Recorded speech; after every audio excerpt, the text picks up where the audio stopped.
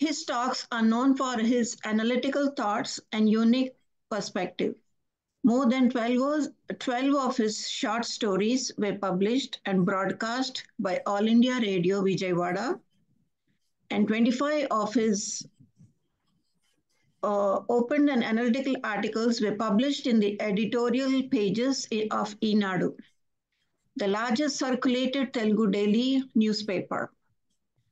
Nanduri Subbarao Garu has more than 25 years of experience in high school teaching. As a teacher, he strived he strived to teach the art of learning to his students. He brought his experiences as a teacher in the form of a book, Chaduvulo Geludam Randi, for the benefits of the students. His recent book was about Parikshalanu Geludam Randi, Let's Win the Exams, is targeted to help college students struggling with backlogs in their regular studies. As a translator, Mr. Subbarao Garu translated more than 6 books from English to Telugu. Bahurupi Gandhi, a book which focuses on multiple roles played by Mahatma Gandhi in his real life and was reprinted 3 times, and more than 10,000 copies were sold. 3 more books were the translation Think and Grow Rich of Napoleon Hill into Telugu, Indian Economy by Mohan, and Immortal of Meluha by Amish Tirupati. Thank you, Andi Subbarao Garu. Subbarao Garu, please everyone welcome Mr. Subbarao Garu to the class. And he's going to teach us today on how to deliver an impressive speech. Sir, Venkat sir make me co-host, please, so I can share my screen. Yeah, sure, sir. 1 minute. Sorry. Yeah. Yes, sir.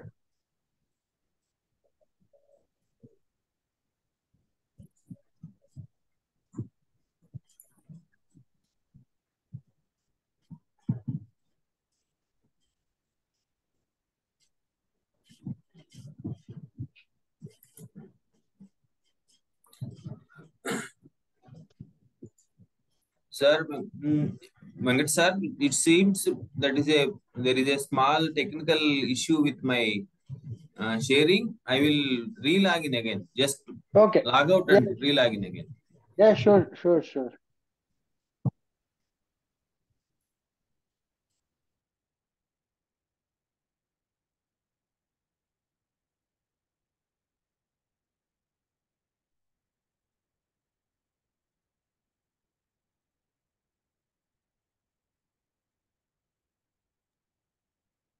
In the mean time వాణి గారు, మీరు విజయ్ గారి గురించి చెప్పారు కదా, మన one of the mentor గా చేస్తారని చెప్పి. ఇప్పుడు స్వాతి గారు, ఇప్పుడు మనకి ఎవరెవరు మనకి అసైన్మెంట్ సబ్మిట్ చేస్తున్నారో వాళ్ళని ఆ మెంటోర్ కి ఒక గ్రూప్ లాగా ఫామ్ చేయరా? ఓకే, ఒక ఫామ్ చేసేసి దెన్ వీ కెన్ విజయ్ గారికి ఇమ్మంటారా? విజయ్ గారికి ఓకే, వాళ్ళ గ్రూప్ ఫామ్ చేసి స్వాతి గారు చేస్తున్నారు, మన సగున్ కట్టా గారు చేస్తున్నారు, ఇంకా కొంతమంది చేస్తున్నారు, maybe Gopal are somebody like I don't. వాళ్ళని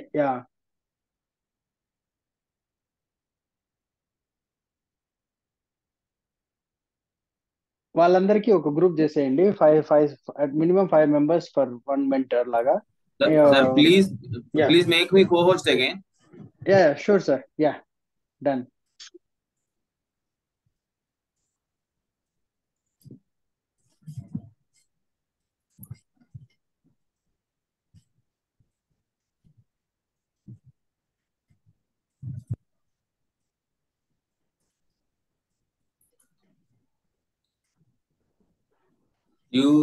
మనకి పీపీటీ కనపడలేదు కదండి? లేదు సార్, కనపడడం లేదు. బ్లాంక్ స్క్రీన్ వస్తుంది.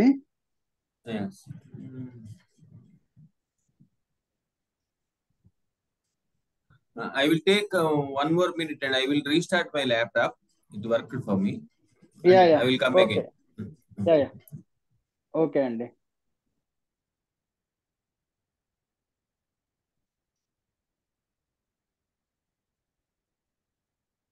ఇంకా ఒక 3-4 అసైన్మెంట్స్ ఉన్నాయండి మనవి. దానిలోకి it will be helpful for them. And also we need to evaluate those assignments also. వాళ్ళు సబ్మిట్ చేశారు కదా, దానిని మనము ఎవాల్యుయేట్ చేసి so that like we can give feedback. వాళ్ళు ఎక్కడ అదొకటి చూసుకోవాలి దానికోసం అనమాట. నళిని గారు ఇంకొక మెంటర్ ని కూడా ఇస్తా అన్నారు, లైక్ సుధాకర్ గారు, లైక్ సౌజన్య గారు, లైక్ ఇంకా కాశీ గారు, సుబ్బారావు గారు, మీరు కూడా వీలుంటే అసైన్మెంట్స్ కంప్లీట్ చేస్తే will give you one mentor, like they can help you, like ఏమన్నా సజెషన్స్ ఉన్నా కానీ. No problem.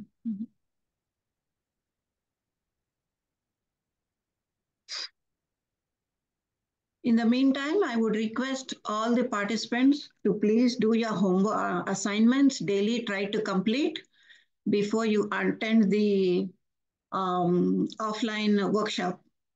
They have to be completed. Otherwise, you will miss your certificate. So try to do your assignments day to day as given, which will be easier for you. And also we wanted to know like ఎంతమంది plan చేస్తున్నారండి Dallas కి. if you are in Dallas, that is good, like maybe you can directly come, but we wanted to know the count, like me friends ని కానీ ఎవరన్నా వస్తున్నారా. So Dallas date అది ఇవ్వండి so that 16th and 17th paid with tickets or anything, whatever commute they want to do. 16th and 17th మన programme కూడా ఉన్నాయన్నమాట. రాజేంద్ర ప్రసాద్ గారు, ఇంకా అంజలి గారు, హీరోయిన్, వాళ్ళందరూ cinema actors also coming. And Kampa Nageshwara will be there, which will be a great session for all of you, which is totally different from the virtual sessions that you are going to. It will be very fun, very energetic, and it is all day long. అక్కడ tickets ఏం లేవండి, it is free session. And ఆ programme కూడా మన Dallas NATS నుంచి we are conducting దాన్ని free of cost, like so that nobody has any tickets or anything. Only one day programme, 2 days programme అండి? 2 days అంటే మన 16th ఈ movie actors plus Karthik music show అవన్నీ ఆ రోజు ఉంటాయి. గంపా గారిది 2-3 hours సెషన్ లాగా ఒక తీసుకుంటారు. Then 17th full day, like maybe 10 to 5 or 10 to 6, something like that, like he is going to take the full class in person session. Venkat గారు, Zoom session ఉంటుందా live?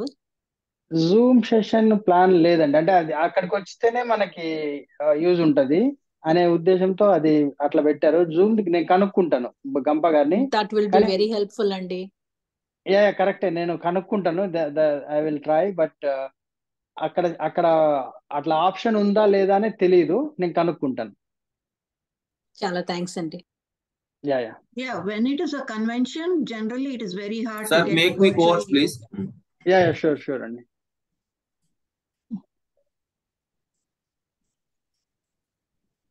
Those who are attending the session, please try to turn on your videos, because it's like one day you will also be an instructor after the sessions are over, after the workshop is completed.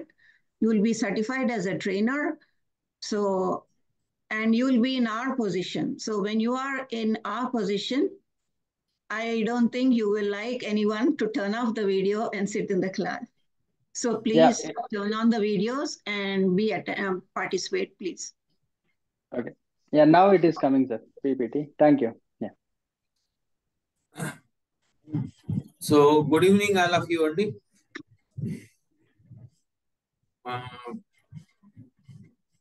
So the topic of today is how to deliver an impressive speech. If you want to be a trainer, first of all, you should be a very good orator or a very good speaker, right? You might have learned about content preparation and all these things, body language and all these things. కానీ ఇప్పటిదాకా మీరు ఇంతకుముందు నేర్చుకున్న విషయాలు చాలా మటుకు prepare అవ్వటం. కానీ మనం ఎంత ప్రిపేర్ అయినా వేదిక మీదకి ఎక్కి మాట్లాడుతున్నప్పుడు మనకి చాలా ఇబ్బందులు వస్తాయి. ఇవాళ మనం మాట్లాడుకునే నేను నెక్స్ట్ 40-45 మినిట్స్ లో మీతో డిస్కస్ చేయబోయే అంశాలు more focused on the delivery. అయితే మనం ఏది చేసినా, ఏమి ఆలోచించినా, ఏమి నేర్చుకున్నా ఫైనల్ గా అదే సినిమాలో మహేష్ బాబు చెప్పినట్టు బుల్లెట్ దిగిందా లేదా. కనుక వేదిక మీద మనకి ఇచ్చినటువంటి time either it is 5 minutes or it is 50 minutes, మనం దాన్ని ప్రాపర్ గా యూటిలైజ్ చేసుకుని మన మార్క్ మన ఆడియన్స్ మీద లీవ్ చేయగలిగామా లేదా, వేయగలిగామా లేదా, అదే ఇంపార్టెంట్. సో దాని గురించి మాట్లాడుకుందాం. ఫర్ యువర్ కన్వీనియన్స్ నేనేం చేశానంటే పీపీటీని బైలింగ్వల్ చేశాను. జనరల్గా ఇది in complete English are in complete Telugu. I don't want to mix it. So మామూలుగా మనం ఎప్పుడైనా అసలు ఉపన్యాసం అనేది ఎందుకు మొదలు పెడతాం, ఎప్పుడు మొదలు పెడతామంటే మన ఎదురుకుండా ఏదో ఒక జనరల్ గా ఇప్పుడు మన ఎవరో పిలుస్తారు, మీరు పలానా దానికి రావాలండి, మీరు ఒక 5 నిమిషాలు మాట్లాడాలి, 10 నిమిషాలు మాట్లాడాలి అంటారు. We have an invitation to speak అనే certain topic, that is one thing. లేదు, మన ఎదురుకుండా అక్కడ ఏదో ఒక విషయం జరుగుతోంది, దానికి మనం దాన్ని ప్రశంసిస్తూనో విమర్శిస్తూనో ఖండిస్తూనో మనం ఏదో చెప్పాలంటే మనకు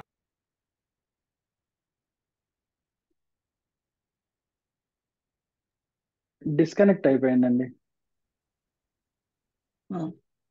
యా సంథింగ్. వీడియో వాడకు. యా ఇప్పుడు వచ్చింది. అదే టెక్నికల్ ప్రాబ్లం ఏదో అనుకోకుండా కట్ అయింది అన్ఎక్స్పెక్టెడ్లీ. Yeah okay.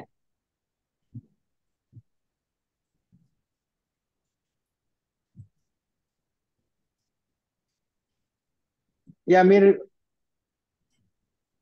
యా వస్తుందండి.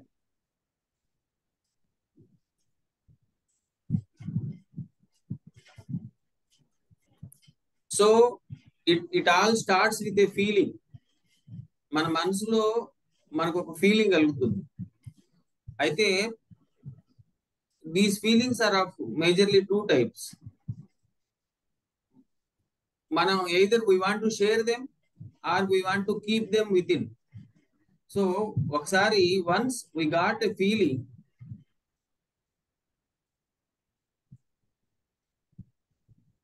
దాన్ని if you want to share, if you wish to share with the others,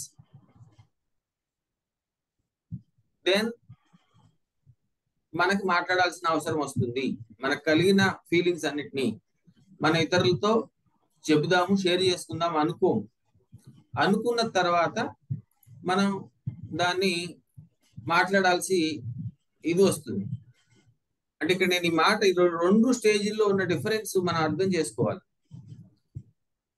మన ఇతరులతో షేర్ చేసుకుందాం అనుకున్నప్పుడు మాత్రమే మన ఫీలింగ్స్ ని మాటల రూపంలో పెట్టాల్సి వస్తుంది. ఇతరులతో షేర్ చేసుకోవాల్సిన అవసరం మీకు రానప్పుడు, ఆ కోరిక మీకు కలగనప్పుడు, మీకు ఎలాంటి ఫీలింగ్ ఉన్నా, ఆనందమైనా దుఃఖమైనా, మీరు దాన్ని వోకల్ గా అంటే in the form of words పెడదాం అనుకోరు, in the form of letters పెడదాం అనుకోరు. అయితే చాలా సందర్భాల్లో మనం చాలా మందితో చాలా విషయాలు చెప్దాం అనుకుంటాం. Even in the personal speaking or private speaking అంటాం, are in the public speaking, మనం ఎన్నిసార్లు చెప్దాం అనుకున్నవన్నీ బయటకు చెప్తున్నాము, చెప్పటం లేదు. కనుక మనం చెప్దాం అనుకోవటం వేరు, ఆ తర్వాత స్టేజీ చెప్పటానికి కావాల్సిన ధైర్యం సమకూర్చుకోవటం వేరు. Particularly when it comes to the public speaking, చాలా సందర్భాల్లో మనం వేదిక మీద మాట్లాడుతున్నప్పుడు కింద ఉన్న వాళ్ళకి చాలా మందికి అవతల వాళ్ళు చెప్పిన దాన్ని సపోర్ట్ చేస్తూనో లేకపోతే దాన్ని ఖండిస్తూనో పైకి వెళ్ళి మాట్లాడాలనిపిస్తుంది. కానీ మాట్లాడేందుకు కావాల్సిన కరేజ్ ఉండదు. కనుక ఆ స్టేజ్లో ఆగిపోతాం. ఆ తర్వాత స్టేజ్ కరేజ్ కూడా వచ్చిన తర్వాత మనకి సెల్ఫ్ కాన్ఫిడెన్స్ కావాలి. ఎస్, ఏమైనా మాట్లాడతానంటే నేను బాగా మాట్లాడగలను అని. సో ఈ 4 స్టేజీలు దాటిన తర్వాత కానీ మీరు మైకు వేదిక ఎక్కడానికి రెడీగా ఉండరు. These are all the 4 stages when you speak. Even if you got an invitation, మీకు ఇన్విటేషన్ మిమ్మల్ని రండి మాట్లాడండి అన్నప్పుడు కూడా మీ 4 స్టేజ్లు ఏం మాట్లాడాలో మీకు తెలియకపోతే, if you don't have a feeling to share and you don't wish to share it and you don't have the courage to face the audience, అప్పుడు మనం ఏం చేస్తాం? We avoid that invitation. మనకి ఎందుకు లేదు. అయితే ఇంత ఉంటుందా అండి? ఉంటుందని మనం గమనించాం. ఎందుకు గమనించము అంటే, మీరందరూ చిన్నప్పుడు సైకిల్ తొక్కిన వాళ్ళే తెలుసు కదా. సైకిల్ మొట్టమొదటి తొక్కేటప్పుడు దాంట్లో చాలా స్టేజీలు ఉంటాయి.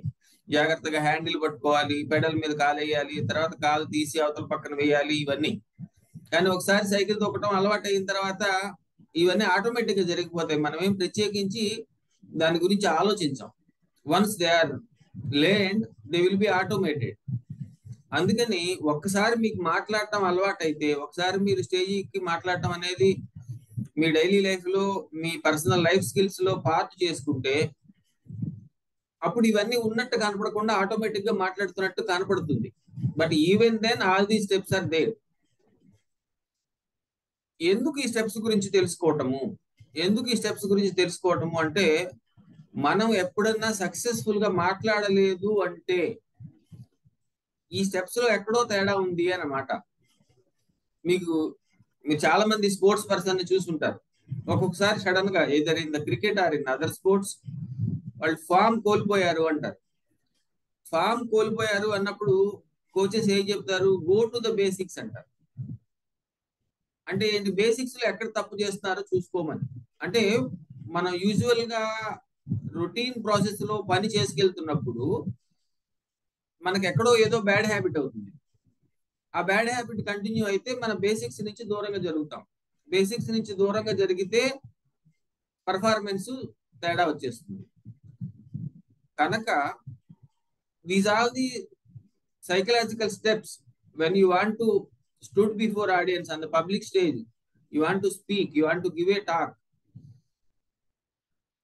దీని తర్వాత మీరు వీటిని ఇందాక నేను చెప్పిన వాటిని ప్రాక్టికల్ గా మీ వైపు నుంచి చూడాలి అంటే మీరు 3 ప్రశ్నలు వేసుకోవాలి. 3 questions. దీని మీద నాకు వీడియో ఉంది, నేను వెంకట్ మంత్రి గారికి షేర్ చేస్తాను. నేను చెప్పింది ఏంటంటే, మీరు ఈ 3 questions వేసుకుని వీటికి ఆన్సర్ తెలుసుకుంటే మీరు అద్భుతంగా మాట్లాడగలుగుతారు, అవతల వాళ్ళని ఖచ్చితంగా ఆకట్టుకోగలుగుతారు. First question, why I am talking.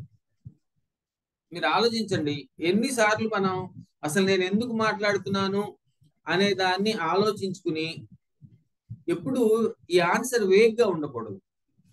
It should be in the return form in 1 or 2 sentences. Crisp గా మనం 1 or 2 sentences లో what is the point of my speaking, why should I talk అనే దాన్ని మనం క్లారిటీ తెచ్చుకోవాలి. సరే, నువ్వేదో చెప్దాం అనుకున్నావు, పలానా దాన్ని మంచిదో చెడో, either you want to support something or you want to be against something, right? కానీ అవతల వాళ్ళు ఎందుకు వినాలి? నా మాట వినకపోతే వాళ్ళు ఏదో వాట్సాప్ మెసేజ్ చూసుకుంటానో, పక్కన వాళ్ళంతా చూస్తానో, ఇంకోటో, వాళ్ళు ఏం మిస్ అవుతారు?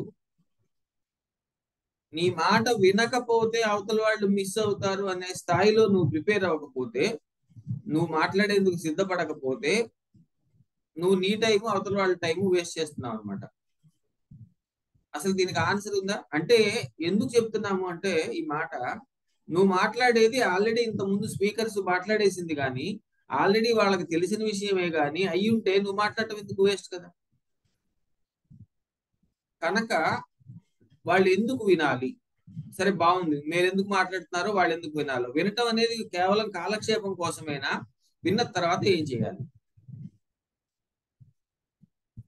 ఈ 3వ ప్రశ్న కూడా సమాధానం ఉండాలి. సో ఈ 3 ప్రశ్నలకి సమాధానాన్ని బట్టి మనకి డిఫరెంట్ టైప్స్ ఆఫ్ స్పీచెస్ వస్తాయి. మరి ఇప్పుడు ఉన్నాయో లేదో, పూర్వం మన వెస్ట్రన్ కంట్రీస్ లో after dinner speeches ఉండేవిట. After dinner speeches ఉంటే అవి కాలక్షేపం. నేను ఎందుకు మాట్లాడుతున్నాను, సరదాగా to share my feelings and to make fun మాట్లాడుతున్నాను. అవతల వాళ్ళు ఎందుకు వినాలి, సరదాగా వింటారు. విన్న తర్వాత ఏం చేయాలి, ఎంజాయ్ చేయాలి, అంతే. అది ఆఫ్టర్ డిన్నర్ స్పీచెస్ లక్ష్యం. అలా కాకుండా ఇప్పుడు నేను చెప్తున్న వాటిని మనం ఏమంటాము, class room speeches are explanatory speeches అంటాం. ఇక్కడ నేను ఎందుకు మాట్లాడుతున్నాను, మీకు ఏదో ఒక సర్టెన్ ఏరియాలో మీకు నాలెడ్జ్ ఇవ్వడం కోసం మాట్లాడుతున్నాను, మీకు కొంత క్లారిటీ తీసుకురావడం కోసం. మీరు ఎందుకు వినాలి, ఇంతకు ముందు మీకు దీని మీద లేనటువంటి క్లారిటీ, దీని మీద లేనటువంటి ఇన్ డెప్త్ నాలెడ్జ్ తెలుసుకునేందుకు కోసం మీరు వినాలి. విన్న తర్వాత ఏం చేయాలి, ఇందులో విన్నటువంటి పాయింట్స్ ని మీరు ఇంప్లిమెంట్ చేయాలి. All the class room speeches లో ఈ 3 పార్ట్లు ఇలా ఉంటాయి. అండ్ సేల్స్ స్పీచెస్ లో నేను ఎందుకు మాట్లాడుతున్నాను, to cell some product or service or something. And వాళ్ళు ఎందుకు వినాలి అంటే ఆ ప్రొడక్ట్ లేకపోతే వాళ్ళు ఎక్కడ మిస్ అవుతారో, ఆ ప్రొడక్ట్ తెలుసుకుంటే, ఆ ప్రొడక్ట్ యూజ్ చేస్తే వాళ్ళు ఎక్కడ ప్లస్ అవుతారో తెలుసుకునే దానికోసమని వాళ్ళు వినాలి. విన్నాక ఏం చేయాలి, ప్రొడక్ట్ సర్వీస్ వాళ్ళు కొనాలి. పొలిటికల్ స్పీచెస్ అనుకోండి, నేను ఎందుకు మాట్లాడుతున్నాను, అవతల వాళ్ళతో ఓటు వేయించుకునేందుకు మాట్లాడుతున్నాను, అవతల వాళ్ళని కన్విన్స్ చేసేది. వాళ్ళు ఎందుకు వినాలి, నాకెందుకు ఓటు వేయాలో తెలుసుకునేందుకు వినాలి. విన్న తర్వాత ఏం చేయాలి, నాకు ఓటు వేయాలి లేదా నా తరఫున పని చేయాలి. ఈ క్లారిటీ ఉండాలి. సో ఒక మాటలో చెప్పాలంటేనండి, I don't believe that there are different kinds of speeches. There are only one kind of speech, that is sales speech. Even కాలక్షేపం ఉపన్యాసాల్లో కూడా you are selling your self, you want to impress the others. కనుక finally ఏంటంటే, either you are selling your self, are you are selling your idea, are you are selling your product or service. It is as simple as that. So when it comes to the core, all speeches are sales speeches. So when all speeches are sales speeches, all talks are sales talks, మన point ఏంటి, final గా విన్నాక వాళ్ళు ఏం చెయ్యాలి అనే దాని మీద మీకు ఎంత క్లారిటీ ఉంటే మీరు అంత బాగా స్పీచ్ చెప్పగలుగుతారు. ఏదో మనం మాట్లాడాము, ఏదో వాళ్ళు విన్నారు అనుకుంటే we are wasting hour time and their time. This should be the first thing. మీరు ఎఫెక్టివ్ గా అవతల వాళ్ళతో మాట్లాడాలి అంటే ఈ విషయం మీద మీకు చాలా క్లారిటీ ఉండాలి. సో దెన్ సరేనండి, మనం మాట్లాడదాం. 3 క్వశ్చన్స్ కి ఆన్సర్ రాసేసుకున్నారు. ఐ సజెస్ట్, నేను I will share my video. దీని మీద నేను ఒక 10 minutes మాట్లాడాను. ఇందాక చెప్పిన 3 క్వశ్చన్స్ అనే దాని మీద 10 minutes మాట్లాడిన వీడియో ఉంది. I will share. దాని మీద ఇంకా క్లియర్ గా చెప్పాను. సో మీ ఐడియా ఏంటి తెలుసుకున్నాం కదా మనం ఇందాక. మీ ఐడియా ఏంటో ఇందాక మనం వేసుకున్న 3 క్వశ్చన్స్ కి ఆన్సర్స్ వల్ల క్లారిటీ వచ్చింది.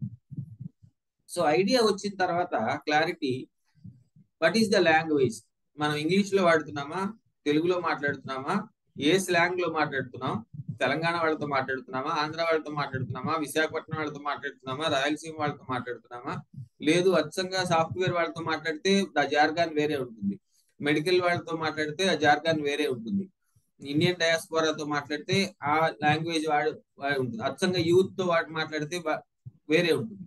సో లాంగ్వేజ్ అనే దాంట్లో మీరు ఎంత లోతుకైనా వెళ్ళచ్చు. లాంగ్వేజ్ అంటే ఇంగ్లీషా, తెలుగా, హిందీనా, సంస్కృతం అని కాదు. The language means the jargon or the slang, the tone you use. ఇది మనకు క్లారిటీ ఉండాలి. నేను ఏ రకంగా మాట్లాడబోతున్నాను అని. అండ్ ద సీక్వెన్స్, దేని తర్వాత ఏది మాట్లాడబోతున్నాను, ఇది చాలా ఇంపార్టెంట్. సీక్వెన్స్ మీకు తెలుసు కదా, 99% ఆఫ్ ద మూవీస్ ఒకటే స్టోరీ ఉంటుంది. మొత్తం ఏదో చెప్తారు మీకు. మనకి ఏమంటే ప్రపంచంలో ఉన్నవి 7 కథలట, రకరకాలుగా మార్చి చెప్తారు. కనుక స్క్రీన్ ప్లే బాగుంటే సినిమా హిట్ అవుతుంది, లేకపోతే అన్ని చివరికి హీరో విలన్ మీద గెలుస్తాడు. అంతే జరిగేది ఏ సినిమాలో అయినా. కనుక మీ ఉపన్యాసం అవతల వాళ్ళు వినాలంటే ఇందాక మీకు చెప్పినట్టు మీ మాటలే వాళ్ళు ఎందుకు వినాలో తెలిసి ఉండాలి. అవన్నీ తర్వాత, అసలు వాళ్ళు వినాలి కదా. వినాలంటే మీ సీక్వెన్స్ కరెక్ట్ గా ఉండాలి. ఇది చాలా important. And the preparation sequence ఏమి చెప్పాలి అని అనుకున్న తర్వాత, ఓకే ఇక్కడ చిన్న కథ చెప్తే బాగుంటుంది, ఇక్కడ చిన్న కొటేషన్ చెప్తే బాగుంటుంది, ఇక్కడ మనం ఏదైనా ఒక పోయిటరీ లైన్ చదివితే బాగుంటుంది అని మీరు మనసులో అనిపించినప్పుడు వాటిని మనం ప్రాపర్ గా ప్రిపేర్ అవ్వాలి. జోక్ ఒక రకంగా చెప్తాం, కథ ఒక రకంగా చెప్తాం, అదే మీకు సంబంధించిన పర్సనల్ ఎనెక్డోట్ అయితే ఇంకో రకంగా చెప్తాం. దీనికి సంబంధించిన ప్రిపరేషన్ ఉండాలి. జనరల్ గా ఒకటి గుర్తుపెట్టుకోండి, ప్రొఫెషనల్ స్పీకర్స్ ఎవ్వరు ఆలోచించకుండా అక్కడికక్కడ మాట్లాడేసేయరు, మాట్లాడినట్టు కనపడతారు అంతే. ఎంత ప్రొఫెషనల్ స్పీకర్ అయితే అంత బాగా ప్రిపేర్ అవుతారు అన్ని స్పీచెస్. ఎక్స్టెంపర్ మాట్లాడరు. ఎక్స్టెంపర్ మాట్లాడే వాళ్ళు ప్రొఫెషనల్ స్పీకర్స్ కాదు. కనుక ఈ ప్రిపరేషన్ ఉంటుంది. నేను ఇందాక చెప్పినట్టు ఉపన్యాసానికి ప్రిపేర్ అవడానికి వాళ్ళకి 3 గంటలు పడుతుందా, 30 గంటలు పడుతుందా, 3 నిమిషాలు పడుతుందా అనేది మారుతుంది. మీకు ప్రాక్టీస్ చేస్తే ఇప్పుడు నేను చెప్తున్న స్టెప్స్ అన్ని మీకు ఆటోమేటిక్ గా ఆ 3 క్వశ్చన్స్ ఆన్సర్స్ వాటిని స్టెప్స్ లో అమర్చుకోవటము, it will be done in minutes, నిమిషాల్లో అయిపోతుంది. కానీ మొట్టమొదటి స్టేజ్లో స్లోగా మనం చేయాల్సిందే, ప్రిపేర్ అవ్వాల్సిందే. There is no short cut to that. మీకు ఇది హ్యాబిచ్యుయేట్ అయ్యేదాకా మీరు చేయాల్సిందే. మీరు టీచింగ్ ఫీల్డ్ లో ఉన్న వాళ్ళు ఎవరన్నా ఉంటే, లేదు ఆల్రెడీ సేల్స్ ఫీల్డ్ లో, ఇవాళ ఏ ఫీల్డ్ లో ఉన్న ప్రెజెంటేషన్స్ ఇవ్వటం అనేది కంపల్సరీ అవుతుంది కదా. మీకు తెలుసుంటే మీకు ఇది తెలుస్తుంది. ప్రిపేర్ అవ్వకుండా వెళ్ళినప్పుడు వేరేగా ఉంటుంది, ప్రిపేర్ అయినప్పుడు వేరేగా ఉంటుంది. ప్రిపేర్ అవ్వటం అంటే నేను ఎక్కడ మొదలు పెడుతున్నాను, ఎక్కడ ముగిస్తున్నాను, మధ్యలో ఎక్కడ జోక్ చెప్తున్నాను, ఎక్కడ ఎనెక్డోట్ చెప్తున్నాను, ఎక్కడ ఇది చేస్తున్నాను, ఇది మనం క్లియర్ గా ముందే ఆ సీక్వెన్స్ ప్రిపేర్ అయ్యి ఉండాలి. ప్రిపేర్ అవటం వేరు, ప్రిపేర్ అయిందని ఇందాక నేను చెప్పాను కదా, జోక్ చెప్పేటప్పుడు పంచ్ లైన్ కరెక్ట్గా వచ్చేలాగా చెప్పడం ప్రాక్టీస్ చేయాలి. కొటేషన్ చెప్పేటప్పుడు ఆ ఫీల్ వచ్చేలాగా చెప్పడం, పోయిటరీ చదివేటప్పుడు ఆ ఫీల్ వచ్చేలాగా చేయడం ప్రాక్టీస్ చేయాలి. So there are certain skills that should be practiced or that must be practiced before you go onto the stage, before you hand over the mic. మీరు మీ మైక్ ని మీ చేతిలోకి తీసుకునే ముందే ప్రాక్టీస్ చేసుకోవాలి. అండ్ ఫైనల్లీ రెడీనెస్ అంటే ఎప్పుడు అంటే when you prepare and you practice. Preparation practice రెండు కలిపితేనే రెడీనెస్, రెండు లేకపోతే కాదు. ఇదంతా ఎందుకు అంటే, ఇదంతా అయిపోయిన తర్వాత కూడా మీరు ఇంటి దగ్గర ఇవన్నీ ప్రిపేర్ చేసేసుకున్నారు. దీని తర్వాత నెక్స్ట్ స్టేజ్ ఉంది. అంటే మీరు ఏ స్టేజ్ మీద మాట్లాడబోతున్నారు. మీరు అందరూ ఆల్రెడీ చదువుకుని చేశారు కనుక మీరు ఫస్ట్ టైం స్పీకర్స్ ఎవరు లేరని నేను అనుకుంటున్నాను. ఇది ఫస్ట్ టైం స్పీకర్స్ ఉంటే మీరు ఫస్ట్ టైం వేదిక ఎక్కినప్పుడు మీకు తెలిసి ఉంటుంది ఏమని, మనం కింద నుంచి జనాలను చూస్తే వేరేగా ఉంటుంది, వేదిక ఎక్కి మీద చూసినప్పుడు ఆ విజన్ వేరేగా ఉంటుంది. సభలో 100 మంది 1000 మంది ఉన్నప్పుడు వేరే ఉంటుంది. మీరు అసలు సభ ఫుల్ ఫ్లోలో ఉన్నప్పుడు, ఎక్కువ మంది ఉన్నప్పుడు మీరు వేదిక మీద నుంచి మాట్లాడితే మీ కింద కనపడే దృశ్యం వేరేగా ఉంటుంది. కనుక మీరు మాట్లాడుతున్న వేదిక ఎంత ఎత్తులో ఉన్నది, కింద ఎంతమంది కూర్చుంటారు, వాళ్ళు ఎలాంటి సీటింగ్స్ లో ఉన్నారు, మీరు పోడియం వెనకాల నుంచి మాట్లాడుతున్నారా, పోడియం లేకుండా మాట్లాడుతున్నారా, మీతో పాటు వేదిక మీద ఎవరైనా ఉంటారా, ఉండరా, ఈ విషయాలన్నీ ముందే తెలుసుకోవాలి. మిమ్మల్ని ఎవరైనా పిలిచినప్పుడు నిర్మోహమాటంగా, మీరు ప్రొఫెషనల్ స్పీకర్ అయితే ఈ విషయాలన్నీ తెలుసుకోవాలి. అన్ని అడిగి తెలుసుకోకర్లేదు, అడగకుండా తెలుసుకోండి. కావాలంటే ముందు వెళ్ళండి, ఒకసారి చూడండి, వేదిక ఎక్కి చూడండి. అదే ఫస్ట్ టైం మీరు ఇంకా మాట్లాడేందుకు భయపడుతున్న వాళ్ళు ప్రాక్టీసింగ్ స్పీకర్స్ అయితే నేను సజెస్ట్ చేసేది ఏంటంటే, ఒకసారి ఎవరు లేకుండా వేదిక ఎక్కి ముందు ఎక్కి చూసుకోండి. మిమ్మల్ని పిలిచినప్పుడు, మీ పేరు పిలిచినప్పుడు మాట్లాడేటప్పుడు మాత్రమే వేదిక ఎక్కద్దు, ముందే వేదిక ఎక్కండి. ముందే వేదిక ఎక్కేందుకు అవకాశం లేదనుకోండి, వరుసలో సాధ్యమైనంత వరకు మీరు మాట్లాడేదానికి 10 నిమిషాలు ముందు వేదిక మీద ఎక్కి వెనక సీట్ లో కూర్చునేదానికో వెనకాల ఉండేదానికో ట్రై చేయండి. సడన్ గా మనం వేదిక ఎక్కితే మన పేరు పిలవంగానే మనకి హార్ట్ బీట్ ఎక్కువైపోతుంది, ఎక్సైట్మెంట్ ఎక్కువైపోతుంది. మనకి అదంతా తగ్గే లోపల మనకి ఇచ్చిన టైం అయిపోతుంది. వి ఫెయిల్. కనుక మిమ్మల్ని పిలుస్తారు, మీకు అవకాశం ఇస్తారు అని తెలిస్తే ముందే వేదిక ఎక్కేసి ఉండండి, అట్లీస్ట్ 2 or 3 minutes. ఇది లేదు అసలు మీరు మాట్లాడే వేదిక ముందు వెళ్ళి చూసుకోండి. అందుకోసమనే ఒక అరగంట ముందు మీరు మాట్లాడే చోటుకి వెళ్ళాలి. ఎప్పుడు హడావిడిగా పరిగెత్తుకుని ఆచి చూసుకుని వెళ్ళకూడదు. వెళ్తే అక్కడ ఉన్న ఫీల్ అర్థమవుతుంది. All these things.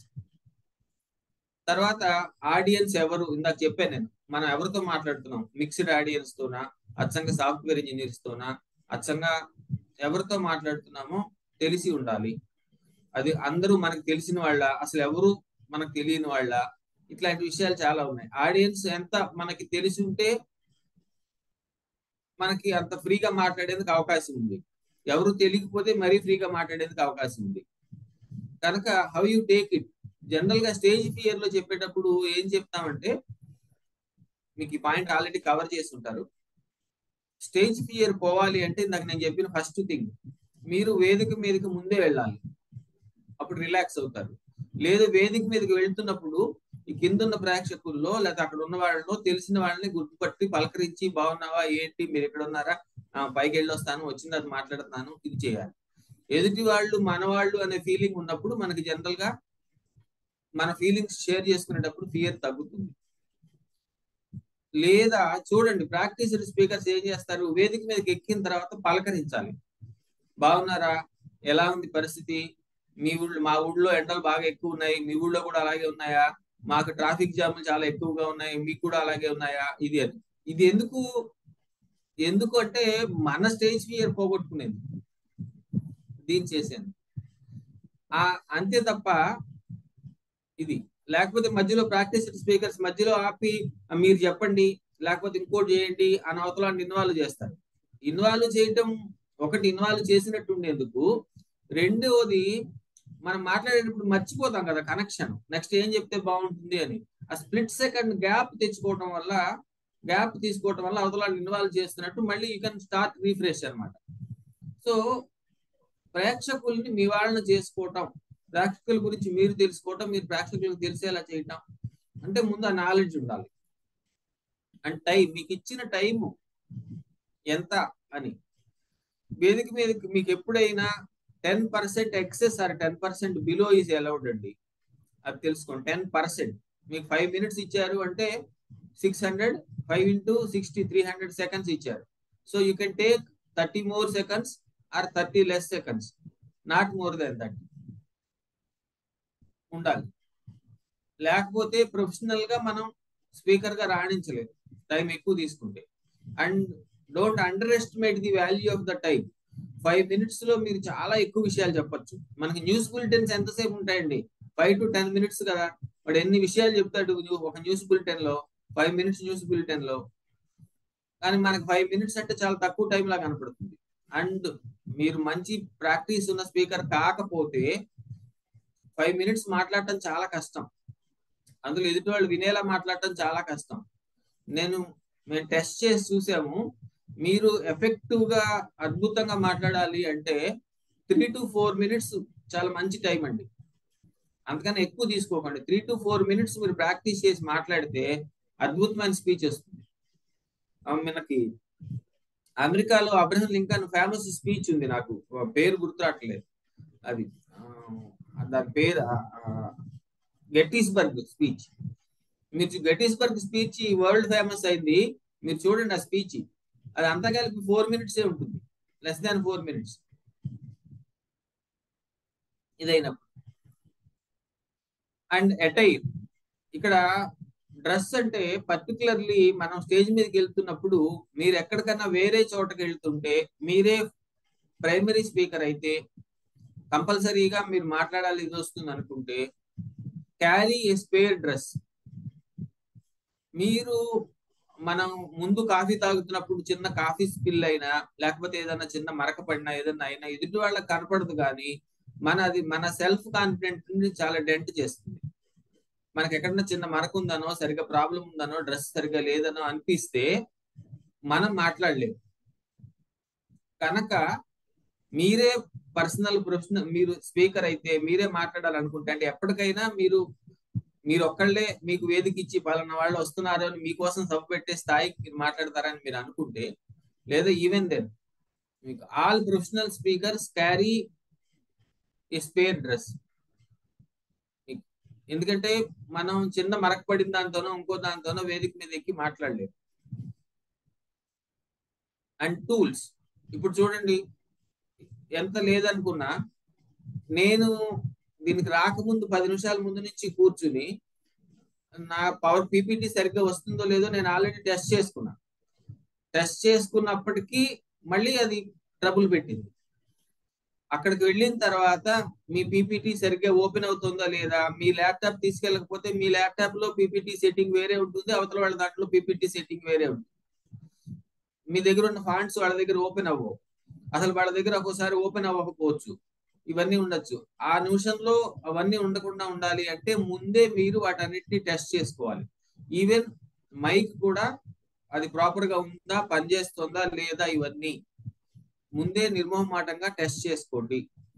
Carry A spare copy of presentation. మీరు ఒకటి వాట్సాప్ లో, ఒకటి క్లౌడ్ లో, ఇంకొకటి ఇది పెట్టుకోండి. ఒకటి ఓపెన్ అయినా అవ్వకపోయినా ఆ టైంకి నెట్ అందుబాటులో ఉన్నా లేకపోయినా ఉండేటట్టుగా చూసుకోండి. అంటే ఇండియాలో మాకు అట్లాంటి ప్రాబ్లమ్స్ ఎక్కువ ఉంటాయి కనుక మేము ఎక్కువ జాగ్రత్తలు తీసుకుంటాం. మీకు ఉండవు అనుకోకుండా జాగ్రత్త తీసుకుంటేనే మంచిది.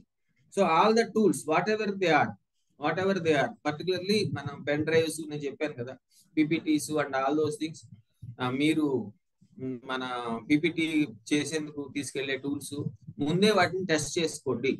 ఎందుకు చెప్తున్నాను ఈ విషయం అంటే, ఎంత ప్రొఫెషనల్ స్పీకర్ కి అయినా కూడా ఇది చెడిపోతే కొంచెం మనసు చిరాకు వస్తుంది, ఆడియన్స్ చిరాకు వస్తుంది, మనకు చిరాకు వస్తుంది. ఆ టెంపో ఆఫ్ ద ఇది టాక్ చెడిపోతుంది. సో అది చెడిపోకుండా ఉండాలంటే వీటిని టెస్ట్ చేసుకోవాలి.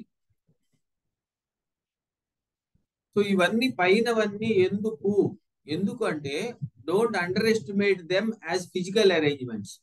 ఈ ప్రతి చిన్న విషయంలో మీరు తీసుకునే జాగ్రత్త మిమ్మల్ని సైకలాజికల్ గా స్ట్రాంగ్ చేస్తుంది, సైకలాజికల్ గా ప్రిపేర్డ్ గా ఉండేలా చేస్తుంది.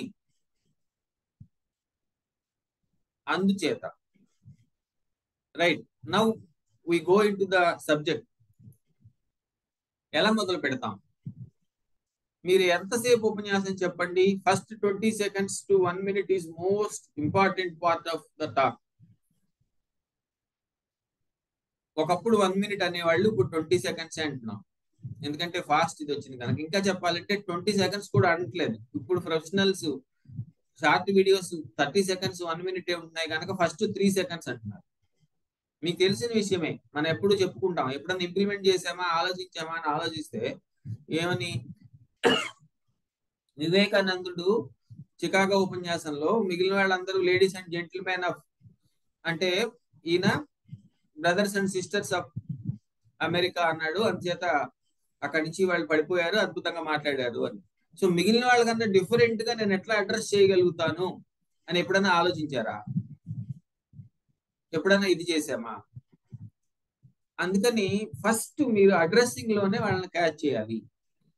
ఆ తర్వాత నెక్స్ట్ 1 minute. 1 minute అంటే చాలా ఎక్కువ. ఇందాక అనుకున్నాం, న్యూస్ బులెటిన్ లో ఎప్పుడన్నా 1 minute పెట్టుకుని వాళ్ళు చెప్పిందంతా రాసి చూడండి, ఎన్ని విషయాలు చెప్తారు 1 minute లో న్యూస్ బులెటిన్ లో. సో 1 minute అంటే చాలా ఎక్కువ. 1 minute లో మీరు చాలా కథ చెప్పచ్చు, చాలా చేయొచ్చు. కనుక ఈ 1 minute చాలా జాగ్రత్తగా ప్లాన్ చేసుకోండి. వీలుంటే కాగితం మీద రాసుకోండి కరెక్ట్ గా ఉండటం కోసం. సో ఏమిటి 1 minute యొక్క ఇంపార్టెన్స్? ఈ 1 minute లోనే మీరు గమనించండి, ఎప్పుడైనా మీరు రేపొద్దున వెళ్ళినప్పుడు, కూర్చున్నప్పుడు, ఎవరన్నా మాట్లాడుతున్నప్పుడు మీ పక్కన వాళ్ళని గమనించండి, మాట్లాడే ఆయన్ని కాకుండా. అవతల వాళ్ళ మాటలు వినాలా అక్కర్లేదా వీళ్ళు 1 minute లోనే డిసైడ్ అయిపోతారు. వాళ్ళు మాట్లాడేది ఇక్కడ ఏదో సరుకు లేదులే అనిపించుకుంటే 1 minute లో వాళ్ళు తలకాయ ఎంచుకుని వాళ్ళ మొబైల్ ఫోన్ లో మెసేజ్లు చూసుకోవటంలో వెళ్ళిపోతారు. అసలు మనం అవతల వ్యక్తికి మన అటెన్షన్ కేటాయించాలా అక్కర్లేదా అనేది ఫస్ట్ 1 minute లోనే డిసైడ్ అయిపోతుంది. సో మనకి ప్రేక్షకులు అటెన్షన్ కేటాయించాలి. We have to grab there attention. So if you want to grab there attention, వాళ్ళకి మనం మాట్లాడే 1 minute లోనే క్యూరియాసిటీ కలిగించాలి. ఎస్, సంథింగ్ ఈస్ దేర్, ఆయన పనికొచ్చే విషయం ఏదో చెప్తున్నాడు కనుక మనం వినాలి అనే క్యూరియాసిటీ మనం కలిగించాలి. క్యూరియాసిటీ ఎలా కలిగిస్తాము? How? So by giving a quotation. This is the old standard template, but it works. ఏది మంచి కొటేషన్ తో మొదలు పెట్టడం. కనీసం కొటేషన్ కోసమన్నా వింటారు, దాని గురించి ఆలోచిస్తారు. దానికన్నా బెటర్ పద్ధతి క్వశ్చన్ వేయటం. మీకు ఈ విషయం తెలుసా? మీకు ఇలా జరుగుతుందని తెలుసా? ఇలాగా ఏదో ఒక ప్రశ్న వేయటం, మీ సబ్జెక్ట్ కి సంబంధించి లింకింగ్ క్వశ్చన్ తో స్టార్ట్ చేయటం. అండ్ లేదా ఒక స్టన్నింగ్ ఫ్యాక్ట్, ఆశ్చర్య గొలిపే వాస్తవం, స్టన్నింగ్ ఫ్యాక్ట్ తో మొదలు పెట్టడం. సో క్వశ్చన్, ఆన్సర్ ఇవన్నీ ఒకటే విషయాన్ని. ఉదాహరణకి మేము ఏం చెప్తామంటే, హైదరాబాద్ లో ప్రతిరోజు ట్రాఫిక్ రెడ్ లైట్ల వద్ద దాదాపు 1000 లీటర్ల పెట్రోల్ వేస్ట్ అవుతుందని మీకు తెలుసా? That is stunning fact. లేదా ప్రతిరోజు ఎన్ని మైనర్ యాక్సిడెంట్లు జరుగుతాయో మీకు తెలుసా? That is question. ఇట్లా మీరు చెప్పేదానికి సంబంధించి మనం ఒక క్వశ్చన్ కానీ ఇది కానీ ఫ్రేమ్ చేసుకోవచ్చు. ఇన్ని రకాలు, అంటే either by quotation and finally you can start with a story. But గుర్తుపెట్టుకోండి, స్టోరీ ఖచ్చితంగా 1 minute లోనే అవ్వాలి. ఇంకా లెస్ దాన్ 1 minute, అంటే 1/2 minute స్టోరీ మీరు చెప్పగలిగితేనే స్టోరీ చెప్పండి. 1/2 minute లో మీరు స్టోరీ చెప్పలేకపోతే స్టోరీ చెప్పకండి. 1/2 minute to 1 minute లో స్టోరీ చెప్పాలి. మీరు కొంతమంది అనుకోవచ్చు, can we start with a joke? No, you can't start with a joke. Most of the times, unless you are so experienced speaker, don't try to start with a joke. ఎందుకంటే first మీరు మొదలు పెట్టంగానే మీరు ఏం చెబుతారా అని చూస్తుంటారు వాళ్ళు. అట్లాంటి టైంలో మీరు ఎంతో అద్భుతంగా అక్కడ ఉన్న వాళ్ళకి తెలిసి చెప్తున్నాను కదా, unless you are very seasoned speaker, joke success అయ్యి వాళ్ళ అటెన్షన్ క్యాప్చర్ చేసే ఇది ఉండదు. కనుక 99% of the time what my advise is, don't experiment with a joke. Joke తో స్టార్ట్ చేయకండి. సరే, స్టార్ట్ చేసామండి, మధ్యలోకి వచ్చేసాం. సో ఈ స్టార్ట్ చేయడానికి, మధ్యలోకి రావడానికి మధ్యలో మీకు ఆల్రెడీ చెప్పుంటారు, ఇంతకు ముందు చెప్పారు కదండి. మనకి ఉపన్యాసం ఎలా ఉంటుంది అంటే విమానంలో ప్రయాణం లాగా ఉంటుందిట.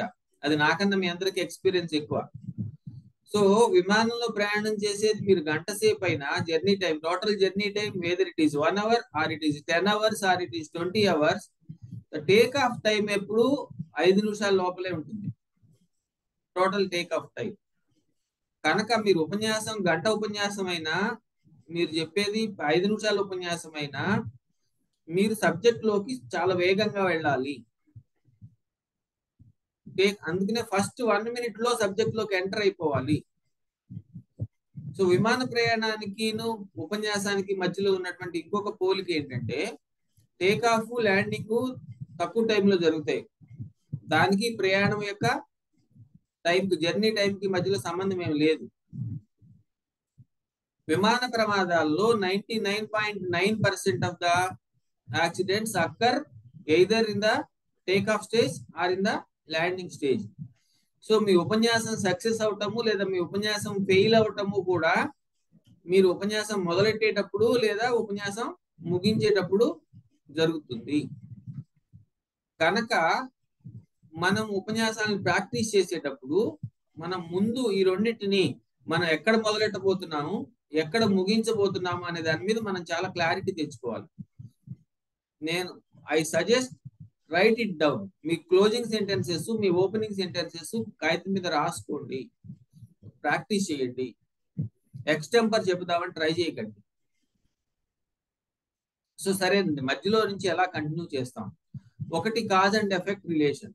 కాజ్ అంటే మనం ఒక ఇది చెప్తాం, ఇవాళ దేశంలో నిరుద్యోగం పెరిగిపోయింది, ఎందుకు పెరిగిపోయింది, దానికి కారణాలు చెప్తాం. Effect and cause, cause and effect, ఏదో ఒకటి మధ్యలో అలా ఒక విషయం చెప్పడం, దానికి కారణాలు చెప్పడం, మళ్ళీ ఒక విషయం చెప్పడం, దానికి కారణాలు చెప్పడం, ఇట్లా లింకేజ్, లాజికల్ లింక్ ఫామ్ చేసుకోవాలి.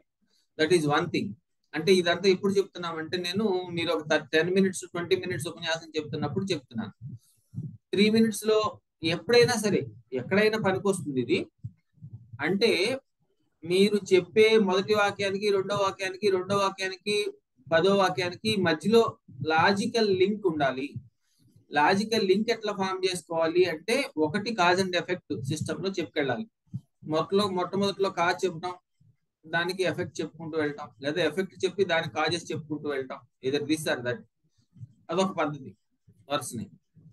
లేదా స్టోరీ అండ్ స్క్రీన్ ప్లే, ఒకసారి మా ఊళ్ళో ఏమైందో తెలుసా అని చెప్పిన తర్వాత దాన్ని ఎలా అయిందో వాళ్ళని కుతూహలంగా చెప్పెళ్ళటం. ఇందాక చెప్పాం, రోడ్ యాక్సిడెంట్ గురించి చెప్పారనుకోండి, రోజు చాలా రోడ్ యాక్సిడెంట్ అయిపోతున్నాయి అని చెప్పొచ్చు. లేదా ఇవాళ పలానా రోజు పలానా పిల్లాడు బయటికి వెళ్ళాడు, టైంకి రాలేదు, వాడు బండి వేసుకెళ్ళాడు, ఎందుకు రాలేదు అని కంగారు పడుతుంది. చూస్తే వార్తలు చూస్తే, మనకి న్యూస్ లో చూస్తే బోల్డెన్ యాక్సిడెంట్లు కనపడుతున్నాయి, వాళ్ళ అబ్బాయి ఇది కూడా కనపడుతోందేమో అని తను వెతుకుతోంది. ఇట్లా మనం అదే విషయాన్ని స్టోరీ లాగా కూడా చెప్పచ్చు మీరు చెప్పదలుచుకుంటే. And question and answer system is where. చెప్తున్నాను, ఒక మధ్యలో క్వశ్చన్ వేయటం, క్వశ్చన్ వేసినప్పుడు మన అవతల వాళ్ళు ఉద్దేశించి ఇచ్చేస్తున్నాం కనుక వాళ్ళు ఆలోచిస్తూ మొదలు పెడతారు. మళ్ళీ దానికి ఆన్సర్ చెప్పడం, మళ్ళీ క్వశ్చన్ వేయటం, మళ్ళీ ఆన్సర్ చెప్పడం, మళ్ళీ క్వశ్చన్ వేయటం, మళ్ళీ ఆన్సర్ చెప్పడం, అట్లా చెప్పుకెళ్ళచ్చు. And comparison, political ఉపన్యాసాలన్నీ either question and answer system లో కానీ కంపారిజన్ సిస్టమ్ లో కానీ ఉంటాయి. ఓల్డ్ సిస్టమ్ కి న్యూ సిస్టమ్ కి కంపారిజన్, ఈ నాయకుడికి ఆ నాయకుడికి కంపారిజన్, అప్పుడు పరిస్థితులకి ఇప్పుడు పరిస్థితులకి కంపారిజన్, అట్లా చెప్పుకెళ్తాం. This is the most easiest thing. Comparison చేయటం తేలిక, కానీ కంపారిజన్ చేసిన తర్వాత మనకు అనుకూలంగా అవతల నిర్ణయం తీసుకునేలాగా కంపారిజన్ చేయటం కష్టం. ఇది పైన పద్ధతి ఏదైనప్పటికీ, పైన మీరు either you take cause and effect method, are you take story and screen play method, are you design your self in question and answer method, what ever it is, వాళ్ళకి ప్రతి అర నిమిషానికి ప్రతి మీరు చెప్తున్నప్పుడల్లా వాట్ నెక్స్ట్ ఆయన ఏం చెప్పబోతున్నాడు అనిపించాలి. You have to hook them. దానికి ఇవన్నీ వాడుకోవాలి. కాజ్ అండ్ ఎఫెక్ట్ వాడటం, కాజ్ చెప్పారనుకోండి, ఎఫెక్ట్ చెప్పారు, కాజు స్టోరీ ఇది చెప్పారు ఇలా జరిగింది అని, దీనికోసం వాళ్ళని హుక్ చేయటం కోసం అని ఇది సిస్టమ్స్ వాడుకోవచ్చు మీరు. ఇది చాలా ఇంపార్టెంట్. లేకపోతే అంటే నెక్స్ట్ మీరు ఏం మాట్లాడబోతున్నారో, ఇప్పుడు మీరు మాట్లాడుతున్న వాక్యం తర్వాత 4 వాక్యాలు మీరు ఏం మాట్లాడబోతున్నారో వాళ్ళు ముందే గెస్ట్ చేస్తే, ఆ 4 వాక్యాలు వాళ్ళు వినకుండా ఈ లోపల ఇంకో 4 వాక్యాల మెసేజ్ చూసుకుంటారు మొబైల్. కనుక అవతల వాళ్ళు మనం నెక్స్ట్ ఏం చెప్తారు అనిపించేలాగా మనం చెప్పాలి. ఈజీనా అండి ఇది? ఈజీ కాదు. ఈజీ కాదు కనుకే మీరందరూ నేర్చుకుంటున్నారు, లేకపోతే మీకు మాట్లాడటం రాక. ఈజీ కాదు, బట్ ఇది నేర్చుకుంటే వచ్చేది కూడా కాదు, ప్రాక్టీస్ చేస్తే వచ్చేది. అది దృష్టిలో పెట్టుకుని, అంటే నేను మీకు సర్టన్ ప్రిన్సిపల్స్ చెప్తున్నాను అంతే. ప్రిన్సిపల్స్ తెలుసుకున్నంత మాత్రాన వాటిని మనం అప్లై చేయగలుగుతామా? పర్టికులర్లీ ఈత మనం కొట్టడం అనేది పుస్తకం చదివేస్తే వచ్చేస్తుందా? అప్ చెప్తే రాదు. సో ఇది కూడా అంతే. ఈత కొట్టడం ఎలా అయితే రాదో, మాట్లాడటం కూడా అన్లెస్ యూ ప్రాక్టీస్ ఇట్ రాదు. ఇన్ని రకాలు ఉంటాయని ఎందుకు చెప్తున్నాను? మీ న్యాచురల్ స్టైల్కి ఇందులో ఏదో ఒకటి సూట్ అవుతుంది. లేదా మీరు తీసుకున్న సబ్జెక్ట్ని బట్టి, అంటే మనం కొన్ని ఎమోషనల్ విషయాలు మాట్లాడుతున్నాం అనుకోండి, స్టోరీ అండ్ స్క్రీన్ ప్లే పద్ధతి కనెక్ట్ అవుతుంది. సైంటిఫిక్ విషయాలు మాట్లాడుతున్నాం అనుకోండి, కాజ్ అండ్ ఎఫెక్ట్ పద్ధతి సూట్ అవుతుంది. కనుక ఒకటి, మీకు న్యాచురల్ గా ఏ పద్ధతి సూట్ అవుతుంది అనేది మీరు చూసుకోవాలి. 2, అక్కడ ఉన్న మీరు తీసుకున్న సబ్జెక్ట్ కి ఏ పద్ధతి సూట్ అవుతుందని చూసుకోవాలి. ఈ 2 చూసుకుని మీరు డిజైన్ చేసుకోండి. అంటే I'm talking about the long speeches. మీరందరూ either part of your professional presentations are the part of, even in the professional presentations ఇవన్నీ వర్తిస్తాయి, ఈ రూల్స్ వర్తిస్తాయి. అంతేగాని ఎంతసేపు మనం ఇప్పుడు మీరు ఇక్కడ ఇప్పటిదాకా నేను మాట్లాడిన ప్రతి విషయము మీ ప్రొఫెషనల్ ప్రెజెంటేషన్స్ కూడా వర్తిస్తుంది. అంతేగాని కేవలం మైక్ పట్టుకుని సభలో ఆడియన్స్ ముందు మాట్లాడేది మాత్రమే కాదు. అండ్ ఫైనల్లీ ఎట్లా క్లోజ్ చేయాలి? The best way to close is giving synopsis, best and easiest way. ఒక ప్రముఖ స్పీకర్ ఏమని చెప్పాడంటే, నేను ఉపన్యాసానికి చెప్పాలంటే ఏం చెప్పాలంటే, ఏం లేదయ్యా, నువ్వేం చెప్పదలుచుకున్నావో చెప్పు ముందు, తర్వాత నేనంటే ఈ నెక్స్ట్ 3 నిమిషాల్లో నేను మీతో ఏం మాట్లాడదలుచుకున్నానంటే అని చెప్పు ముందు, తర్వాత నువ్వు మాట్లాడదలుచుకుంటూ చెప్పు, మళ్ళీ ముగించేటప్పుడు ఇప్పుడు దాకా నేను మీతో ఏం చెప్పానంటే అని మళ్ళీ చెప్పు కూర్చో. జోక్ కాదండి, this is a very practical method. మన ఉపన్యాసము మనం చాలా దాని గురించి ఆలోచించాము, టైం ఇన్వెస్ట్ చేశాము కనుక మనకి చాలా లాజికల్ గా అనిపిస్తుంది, మనకు చాలా అర్థమైనట్టు అనిపిస్తుంది.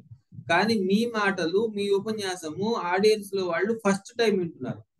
పైగా వాళ్ళు క్లీన్ స్లేట్ మైండ్ తో వింటున్నారా, వినట్లేదు. వాళ్ళకి వాళ్ళ ఎమోషన్స్, వాళ్ళ బ్యాగేజీ వాళ్ళకి ఉన్నాయి, చాలా ఉన్నాయి. ఇందాక వెంకట్ గారు చెప్పినట్టు డ్రైవింగ్ లో ఒకళ్ళు వింటున్నారు, ఆల్రెడీ పొద్దున సాయంత్రం దాకా ఆఫీస్ లో ఉండొచ్చారు, ఆఫీసులో గొడవలు ఉన్నాయి, ఇంటికి వెళ్ళిన తర్వాత గొడవలు ఉన్నాయి. ఇన్నిటి మధ్యలో వింటున్నప్పుడు నేను చెప్తున్న లాజిక్ క్యాచ్ అయ్యే అవకాశం ఎంతవరకు ఉంటుంది?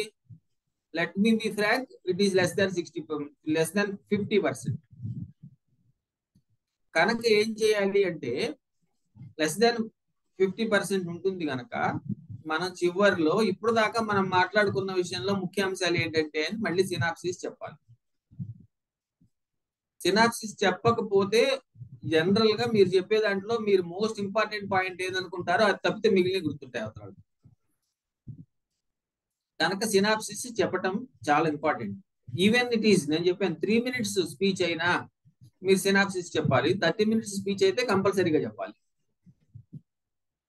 సినాప్సిస్. అండ్ సినాప్సిస్ చెప్పిన తర్వాత మీరు ఇప్పుడు ఇక్కడ జోక్ తో ముగించవచ్చు. చెప్పాను కదా, but don't play with jokes unless you are very seasoned with them. మీకు చాలా దాని మీద ఉంటే తప్ప. దాని బదులు మంచి ఒక పొయిటిక్ లైన్ ఎంచుకుని చెప్పచ్చు. You can close with a poetic line. And దానికన్నా easiest way is to close with a slogan. And finally what ever it is, synopsis చెప్పిన తర్వాత మీరు జోక్ చేసినా, పోయిటరీతో చెప్పినా, లేకపోతే స్లోగన్ వేసినా, వాళ్ళకి ఏమంటే మీ ఉపన్యాసం అయిన తర్వాత వాళ్ళు ఎలా రియాక్ట్ అవ్వాలి, వాళ్ళు ఏం చేయాలి అనేది వాళ్ళ క్లారిటీ ఇవ్వాలి. ఇవ్వకపోతే మీరే చెప్పండి నిర్మోహమాటంగా, వాళ్ళకి అర్థమవుతుందని ఊహించుకోవద్దు. ఇప్పుడు మనం ఏం చేద్దామంటే, అందుకనే కదా మీకు తెలుసు చూడండి, all professional speakers please sign in the application. ఏదో మీరు దానికి సపోర్టింగ్ అప్లికేషన్ ఉంది అనుకోండి, మీకు వచ్చింది, సైన్ చేయండి, మీరు సబ్స్క్రైబ్ చేయండి, లేకపోతే ఇప్పుడు డొనేట్ చేయండి, ఏదో ఒకటి చేయండి అని చెప్తారు.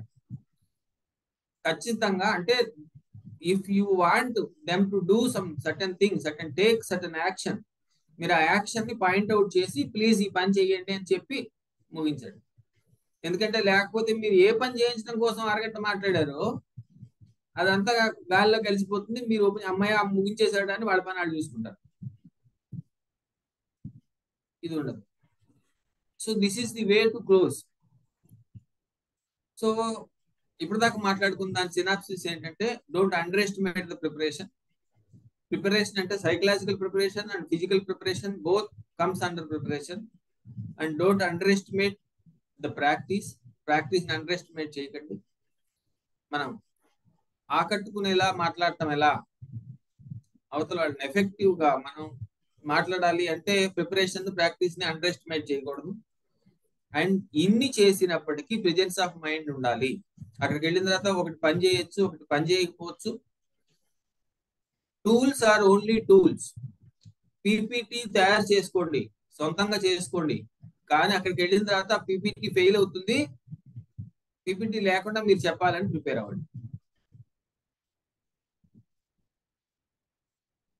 మైక్ తో మాట్లాడటం నేర్చుకోండి, ప్రాక్టీస్ చేసుకోండి. అక్కడికి వెళ్ళిన తర్వాత మైక్ పని చేయదు, కరెంట్ పోతుంది, మైక్ లేకపోయినా అక్కడ ఉన్న ఆడియన్స్ ని క్యాప్చర్ చేయేలాగా మాట్లాడటం మీరు ప్రాక్టీస్ చేయండి, దానికి రెడీ అవ్వండి. సో అవతల వాళ్ళు పాజిటివ్ గా రియాక్ట్ అవుతారు అనుకుని ప్రిపేర్ అవ్వండి. కానీ పాజిటివ్ గా రియాక్ట్ అవ్వకపోయినా, ఎదుర్కొన్న ఉన్న వాళ్ళు ఇది చేయకపోయినా సడన్ గా టైం తగ్గించినా, సడన్ గా టైం పెంచినా వీటికి సంబంధించిన అంటే మళ్ళీ ఇది కూడా సైకలాజికల్ రెడీనెస్. మనం అనుకున్నది అనుకున్నట్లుగా జరిగే అవకాశం in my experience it is about 60 to 70%. About 30% of the time something will go wrong. So ఆ సంథింగ్ ఏంటనేది మనకు తెలియదు. కనుక ప్రెజెన్స్ ఆఫ్ మైండ్ చాలా అవసరము. ప్రెజెన్స్ ఆఫ్ మైండ్ లేకపోయినప్పుడు మనం పబ్లిక్ స్పీకర్, మీకు ఎందులోనూ పనికిరాం, మీకు తెలుసు కదా. సో స్పీకింగ్ లో కూడా పనికిరాం. అండ్ ఫైనల్లీ పాజిటివ్ యాటిట్యూడ్ తో మాట్లాడండి. పాజిటివ్ యాటిట్యూడ్ తో మాట్లాడటం అంటే జనరల్ గా మనకి వాడు ఉన్న పరిస్థితి ఏంటంటే నిర్మోహమాటంగా మాట్లాడుకుంటూ ఇప్పుడు అనుకున్నాం మనందరం మీరు టైం 17 మంది ఉన్నాం. చాలా మంది కెమెరా లాంచ్ చేయరు, చూడరు. నేను చెప్పేది ఎవడు వింటాడులే, నేను ఎంతసేపు కష్టపడి చెప్పడం అవసరమా, ఇది ప్రిపేర్ అవ్వడం అవసరమా, చెప్పిన విన్నా ఎవడు గుర్తుంచుకుంటాడులే, గుర్తుంచుకుంటే ఎవడు అమలు చేస్తాడులే అంటే మనం ఏమి చెప్పలేము, ఏం మాట్లాడలేము.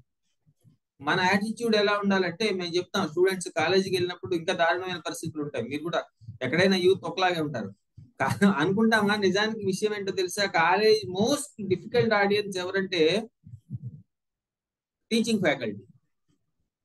వాళ్ళు ఆల్రెడీ మాకు చాలా విషయాలు తెలుసు అనుకుంటారు, చచ్చిన వినరాళ్ళు. మీరు వాళ్ళకు కూడా కూర్చోబెట్టి మేము చెప్పాల్సి వస్తుంది. ఇది కనుక మేము చెప్పేటప్పుడు ఏం చెప్తాం, 10,000 మంది ఉన్నారు ఆడియన్స్, 10,000 మందిలో 2,500 మంది 25% వింటున్నారు. 2,500 మందిలో సగం మందికి ఇంటికి వెళ్ళిన తర్వాత గుర్తుంటుంది, 1000 మందికి ఇంటికి వెళ్ళిన తర్వాత గుర్తుంటుంది, 1,200 మందికి ఇంటికి వెళ్ళిన తర్వాత గుర్తుంటుంది. ఆ ఇంటికి వెళ్ళిన తర్వాత గుర్తున్న తర్వాత అందులో మళ్ళీ 1/4 అంటే 400 మంది ఇంటికి వెళ్ళిన తర్వాత మనం చెప్పిన దాని పాయింట్స్ అమలు చేస్తారు. సో 400 మంది అమలు చేస్తే అందులో 200 మంది అన్న సక్సెస్ అవుతారు కదా. సో నేను మాట్లాడిన దాంట్లో 10,000 మందిలో 200 మందిని లైఫ్ లో సక్సెస్ కి నేను కొంత కంట్రిబ్యూట్ చేయగలిగితే నాకు బెటరే కదా అనుకునే మాట్లాడాలి. So that is the positive attitude. 10,000 మందిలో 8,800 మంది నేను వినరు, నేను చెప్పింది మర్చిపోతుంది, ఎవరికి ఉపయోగం లేదనుకుంటే మనం ఏం మాట్లాడలేదు. So unless you have strong positive attitude you just can't speak. మొత్తం టోటల్ ఫెయిల్యూర్ వచ్చేస్తుంది. So this should be the foundation when you're speaking. చాలా మంది వినరు, కొంతమంది వింటూ విన్నట్టుగా నటిస్తారు, కొంతమంది వినకుండా ఉన్నట్టుగా వినేవాళ్ళు ఉంటారు. ఆడియన్స్ లో రకరకాల వాళ్ళు ఉంటారు. ఉన్నప్పుడు వాళ్ళెవరిని పట్టించుకోకుండా మీరు చివరిదాకా చెప్పదలుచుకుంది చెప్పాలి. చివరిదాకా చెప్పదలుచుకుంది మీరు చెప్పాలి అంటే మీకు చాలా స్ట్రాంగ్ పాజిటివ్ యాటిట్యూడ్ ఉండాలి. సో దట్స్ అయితే కొన్ని డోంట్స్ చెప్పాలి.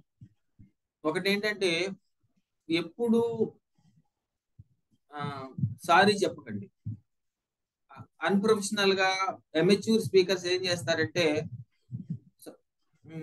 నేను సరిగ్గా ప్రిపేర్ అవ్వలేదు, సారీ, నాకు కొంచెం లేట్ అయింది, సారీ.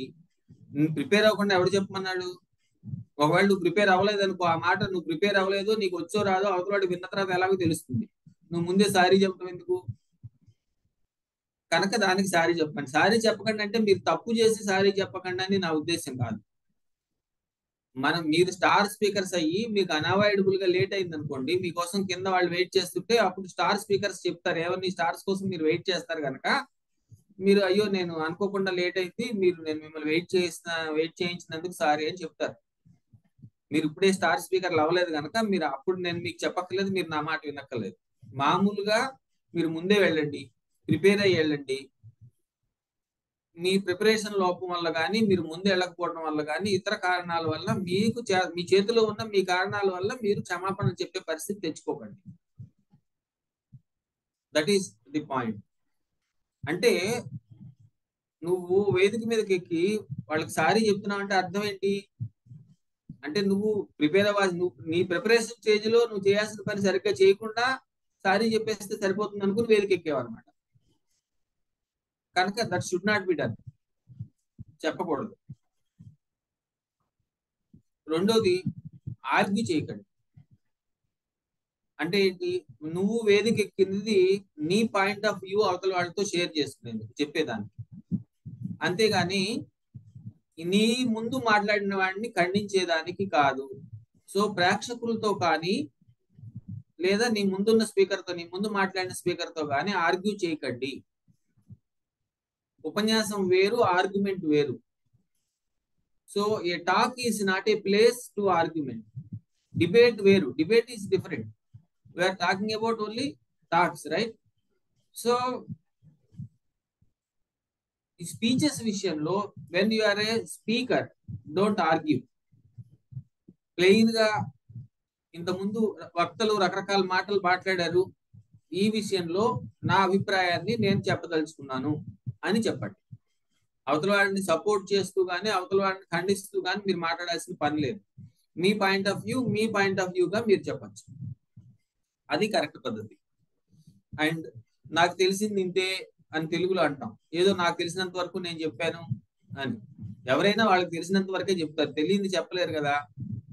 కనుక యాజ్ పర్ మై నాలెడ్జ్, ఎవరైనా వాళ్ళ యాజ్ పర్ దేర్ నాలెడ్జే చెప్తారు, కావాలని అబద్ధాలు చెప్పరు కదా. కనుక అవన్నీ చెప్పక్కర్లేదు, ఇవన్నీ డిఫాల్ట్ అనమాట. సో ఇన్ఎక్స్పీరియన్స్డ్ స్పీకర్స్ ఈ అన్నెసరీ వర్డ్స్, ఈ డిఫాల్ట్ విషయాలన్నీ చెప్తుంటారు.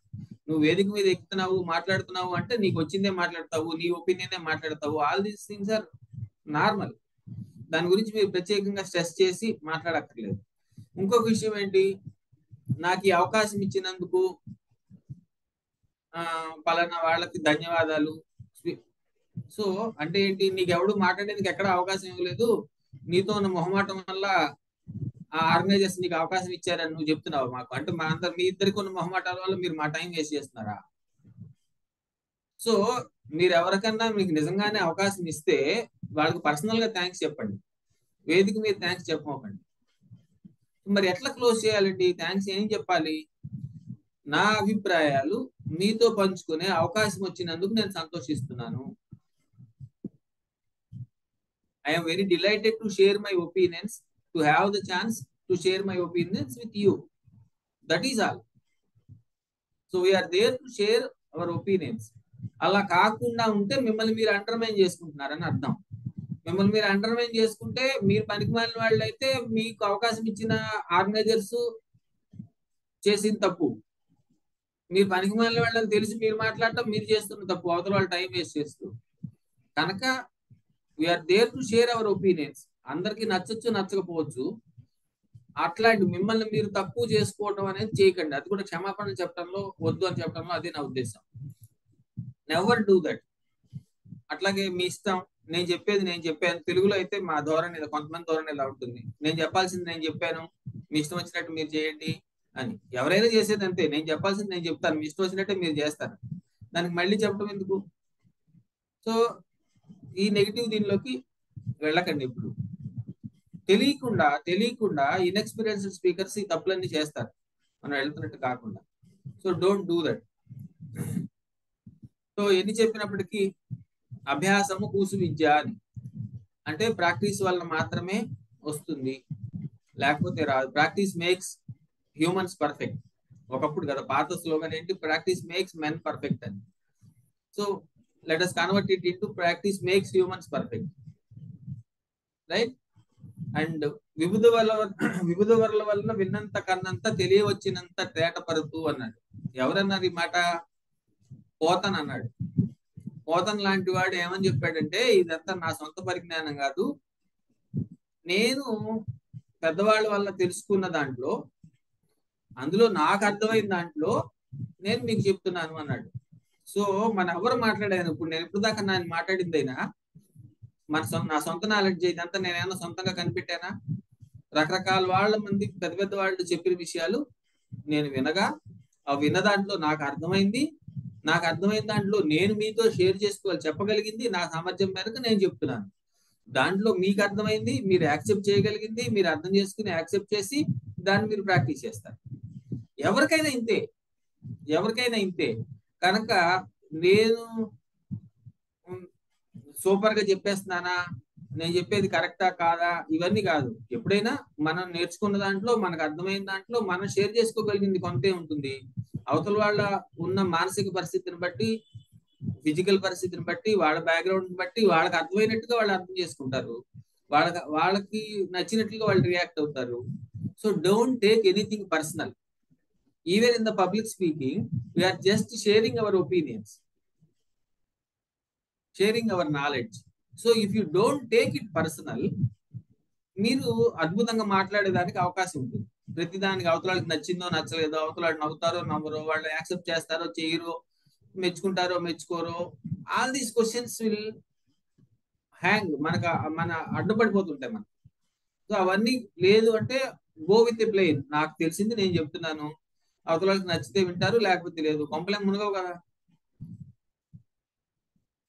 సో అనుభవాలు, పాఠాలు మనకి ఎక్స్పీరియన్సెస్ నుంచి నేర్చుకోవాలి.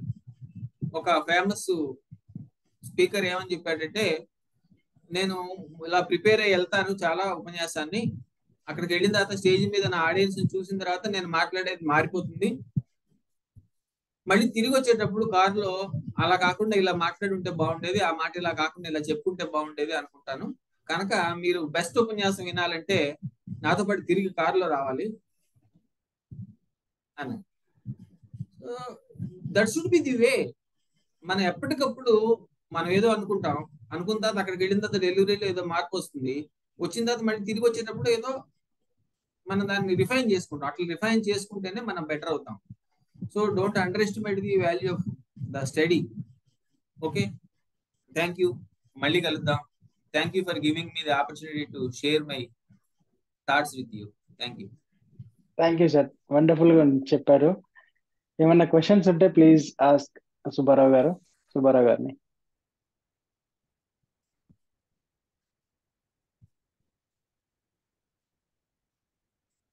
ఎనీబడి? ఏం లేవండి. Thank you for giving the opportunity to share the details sir. And one thing sir, stage fear అనేది ఎప్పుడు అందరికీ ఉంటుంది, దాన్ని ఎలా అవాయిడ్ చేస్తాం కొంచెం డీటెయిల్ గా చెప్తారా సార్?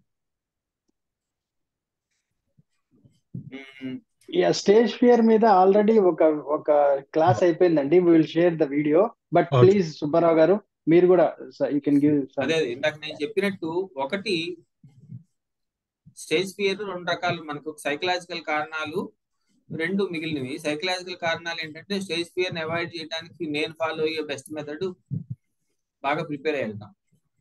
ఒకటి రైట్, ప్రిపేర్ అవ్వకుండా వెళ్తే ఫియర్ ఉంటుంది. రెండోది నేను ఇందాక చెప్పినట్టు చాలా ఉన్నాయి. సింపుల్ గా చెప్పాలి అంటే, మీరు అవతల వాడిని పలకరిస్తూ మొదలు పెట్టండి ముందు. అట్లాగే మీ కాళ్ళు, జనరల్ గా మీ స్టేజ్ ఫియర్ ఎక్కడ తెలుస్తుంది అంటే కాళ్ళు బిగిసిపోతాయి, లేకపోతే వణికిపోతుంటాయి. కనుక కాళ్ళు చేతులు ఫ్రీగా పెట్టండి. ఓపెన్ హ్యాండ్ పోస్చర్ అంటారు కదా. జేబులు చేతుల్లో పెట్టేయటము, లేకపోతే ఆడవాళ్ళు అయితే కొంగు నలుగు వేసుకోవటము, ఇవన్నీ చేస్తుంటాం. మీరు మీ చేతులు ఓపెన్ హ్యాండ్ పోస్చర్ లో ఉంచగలిగితే, ఫ్రీగా ఉంచగలిగితే, చూపించగలిగితే అవతల వాడితే, మీకు తెలియకుండానే మీ ఇది తగ్గిపోతుంది. సో బాడీ లాంగ్వేజ్ ద్వారా. సో ఇంకొక ఇదేంటంటే, మీకు బాగా టెన్షన్ ఉంది అంటే అబ్డామినల్ బ్రీతింగ్ తెలుసు కదా మీకు. తెలుసా అబ్డామినల్ బ్రీతింగ్ అంటే? పొట్టతో ఊపిరి పీల్చడం. పసిపిల్లలు పడుకున్నప్పుడు ఊపిరి పీలిస్తే మనకి న్యాచురల్ వే ఆఫ్ ఏంటంటే, చెస్ట్ బయటికి రాకూడదు, మన లోపలికి తీసుకున్నప్పుడు పొట్ట బయటికి రావాలి. సో అబ్డామినల్ బ్రీతింగ్ చేస్తే కూడా మీకు టెన్షన్ తగ్గుతుంది. So do deep breathing. అక్కడ ఉన్న వాళ్ళని పలకరించండి, నవ్వండి. అసలు రహస్యం ఏంటంటే, అందరికి స్టేజ్ ఫియర్ ఉంటుంది. ఎక్స్పీరియన్స్డ్ స్పీకర్స్ దాన్ని సెకండ్స్ లో బయటపడతారు. సెకండ్స్ దాటి మాక్సిమం ఏంటంటే, మీకు స్టేజ్ ఫియర్ లేనట్టు నటించండి, ఉన్నా కానీ బయట పెట్టకుండా. తర్వాత అలవాటు అయిపోతుంది. ఎస్పెషల్లీ వన్ థింగ్ అండి, మనకన్నా మంచి స్పీకర్స్ అయితే, మంచి నాలెడ్జ్ ఉన్న వాళ్ళతో అయితే స్టేజ్ ఫియర్ ఎక్కువగా కనపడుతుంది. అది మనకన్నా తక్కువ నాలెడ్జ్ ఉన్న వాళ్ళతోటి మాట్లాడేటప్పుడు మటుకు ఎక్కడ లేని కాన్ఫిడెన్స్ వస్తుంది. టూ థింగ్స్ ని ఎలా మేనేజ్ చేయగలం అని. లేదండి, యాక్చువల్లీ మీరు సరిగ్గా ఆలోచిస్తే, అంటే మీ థింకింగ్ లాజిక్ లో తేడా ఉందని నేను చెప్తున్నాను, మొహమాటం లేకుండా అనుకోకండి. ఎప్పుడు మనకన్నా నాలెడ్జబుల్ పర్సన్స్ అయితే దే ఆర్ మోర్ మెచ్యూర్డ్. మీరు తప్పు చెప్పినంత మాత్రాన, మీరు వేదిక మీద మీరు తప్పు చెప్పారని కానీ, మీరు చెప్పింది కరెక్ట్ అనే మిమ్మల్ని ఏం కరెక్ట్ చేయరు, లేకపోతే ఇంకొకటి ఎవరు ఇది అదేం ఉండదు. కనుక ఏమవుతుందంటే నిజానికి ఏంటంటే తెలిసి తెలియని వాళ్ళు అయితేనే మిమ్మల్ని గబుక్కుని అది కాదు కదా ఇది కాదు కదా అని మీతో ఆర్గ్యుమెంట్ దిగేందుకో లేకపోతే ఇంకోటి చేసేదానికో అవకాశం ఉంది. ఓకే కనుక స్టేజ్ మీద ఎంత మెచ్యూర్డ్ పీపుల్ ఉంటే మనం అంత బాగా మాట్లాడచ్చు. మహా అయితే ఇతను సరిగ్గా ప్రిపేర్ అవ్వలేదు, సరిగ్గా తెలియదు అనుకుంటారు తప్ప వాళ్ళు ఏమి మన స్టేజ్ మీద అండర్మైన్ చేయరు. అందులో అనుమానం ఏం లేదు. ఎందుకంటే మనం అంటాం కదా, పిల్లలకి మనం ఏం చెప్తాం, అరే నీ వయసు నుంచి మేము కూడా వచ్చిన వాళ్ళమేరా అని చెప్తాం. So even if they are experienced speakers, వాళ్ళు మన దగ్గర నుంచి మన స్టేజ్ నుంచి మనలాగా కంగారు పడుతూ మాట్లాడిన వాళ్ళే. రెండోది ఏంటి, మనం ఏదో ఒకటి చెప్తాం అనుకుని ఒకటి చెప్తాం కదా స్టేజ్ ఫియర్ ఉన్నప్పుడు. సో ఒకటి చెప్తాం అనుకుని ఒకటి చెప్తాం అంటే యాక్చువల్ గా మీరు మాట్లాడింది తప్పు మాట్లాడినా మీ అంటే మీకు కరెక్ట్ తెలిసి కూడా తప్పు మాట్లాడి ఉండొచ్చు.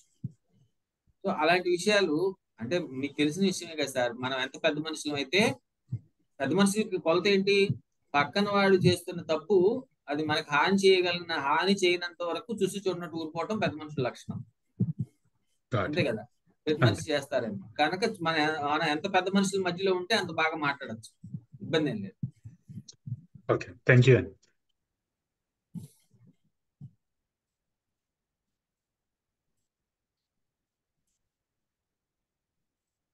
నమస్కారం సుబ్బారావు గారు. సో నాకు 2 క్వశ్చన్స్ ఉన్నాయండి. ఫస్ట్ది, ఇనీషియల్ గా మీరు ఇంప్రెసివ్ స్పీచ్ ఇవ్వటం ఎలాగా అని చెప్పారు కదా. సో దాంట్లో అంటే నేను లాస్ట్ టైం ఒక స్పీకర్ ఒకసారి మీరు ఏం అడిగారు నాకు వినపడలేదు, ఒకసారి ప్లీజ్. ఇంప్రెసివ్ స్పీచ్ అనేది చెప్పా, దాని గురించి. సో అంటే లాస్ట్ టైం ఒక స్పీకర్ చెప్పారండి, అంటే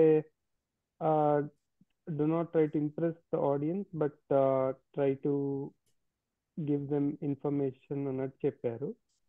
అంటే ఇక్కడ ఇంప్రెసివ్ స్పీచ్ అనే మీనింగ్ ఇక్కడ డెఫినేషన్ ఏంటి అనేది ఒక క్లారిటీ మీకు ఇంత ముందు మీరు విన్నది ఏంటంటే, don't try to impress the audience, just give them information అన్నారు. అంతే కదా? అవునండి. So is it practically right are not అంటే ఇందాక కూడా అది కూడా స్టేజ్ ఫియర్ విషయంలోనే చెప్పుకుంటారు. నేను కూడా చివరిలో మీకు అదే చెప్పాను కదా, వీఆర్ షేరింగ్ అవర్ ఒపీనియన్స్. మనం ఎందుకంటే ఎంతసేపు మన అవతల వాళ్ళని ఇంప్రెస్ చేద్దామని చూసినప్పుడు ఇంప్రెస్ చేయకుండా చేసే ఛాన్స్ 50% ఉంటుంది. కనుక మన నెగిటివ్ ట్రైట్ లో పడే అవకాశం ఉంటుంది అని మన ఉద్దేశం. సో కనుక మొట్టమొదట్లో ఫస్ట్ లో మీరు మొట్టమొదటి 100 ఉపన్యాసాలు అనుకోండి. మొట్టమొదటి 100 ఉపన్యాసాల్లో మీ టార్గెట్ ఏంటంటే, నేను చెప్పదలుచుకున్నది ఏంటి, అక్కడికి వెళ్ళి నేను పూర్తిగా చెప్పగలిగానా లేదా, ఎంత చెప్పగలిగాను, 80% చెప్పగలిగానా, 90% చెప్పగలిగానా. పూర్తిగా అంటే అర్థం అది 100% పక్కాగా చెప్పడం ఇప్పుడు సాధ్యం కాదండి, మారుతుంది. వి మేక్ ఇట్ చేంజ్, అక్కడికి వెళ్ళిన మారాలి. మనం చెప్పదలుచుకున్న దాన్ని బాగా చెప్పగలిగామా అంటే, చెప్పదలుచుకున్న దాన్ని పూర్తిగా డెలివరీ చేయగలిగామా, లేకపోతే మన కంగారు వల్ల కానీ ఇంకో ఇతర రకాల ప్రాబ్లమ్స్ వల్ల కానీ మధ్యలో వదిలిపెట్టేసి వచ్చేసామా మనం అనుకున్న దాన్ని అనేది ఫస్ట్ ప్రయారిటీ. మీరు చెప్పగలిగిన దాన్ని పూర్తిగా అవతల వాళ్ళకి చెప్పగలగడం వస్తే తర్వాత అంటే మీకు అక్కడ ఏమైందంటే మీరు యావరేజ్ స్పీకర్ స్టేజ్ దాటారనమాట. మీరు బిగినర్ కాదు, నోవేర్ బిగినర్. సో మీరు బిగినర్ కానప్పుడు ఆటోమేటిక్ గా నెక్స్ట్ స్టేజ్ మీరు చెప్పగలిగిన దాన్ని అవతల వాళ్ళకి చెప్పగలుగుతున్నారు. తర్వాత స్టేజ్ ఏంటి, అవతల వాడు వినేలాగా చెప్పగలగటం అనేది నెక్స్ట్ స్టేజ్. విన్న తర్వాత వాళ్ళని ఇంప్రెస్ చేయటం ఇది చేయటం అనేది తర్వాత స్టేజ్. సో ఇది చూసుకోండి. ఫస్ట్ స్టేజ్ ఏంటి, అవతలాడు విన్నా వినకపోయినా మనం భయపడకుండా, మన కాళ్ళు వనకుండా మనం చెప్పగలిగింది చివరి దాకా చెప్పగలుగుతున్నావా లేదా. మొదటి 100 ఉపన్యాసాలు దాని మీద ఫోకస్ చేయండి. అప్పుడు రెండోసారి మనం చెప్పింది అవతల వాళ్ళు వింటున్నారా, లేకపోతే వాళ్ళ పని వాళ్ళు చూసుకుంటున్నారా, చప్పట్లు కొడుతున్నారా లేదా, ఆ తర్వాత స్టేజ్. వినటం వేరు, వినదాన్ని ఇంప్లిమెంట్ చేయడం వేరు. మీరు సూపర్ అంటాం, మన దగ్గరికి వచ్చి ఆటోగ్రాఫ్ పెట్టించుకోవడం, అవన్నీ తర్వాత స్టేజ్లోకి వస్తాయి. ఇది అన్ని ఒకసారి రావు, స్టేజ్ బై స్టేజ్ వస్తాయి.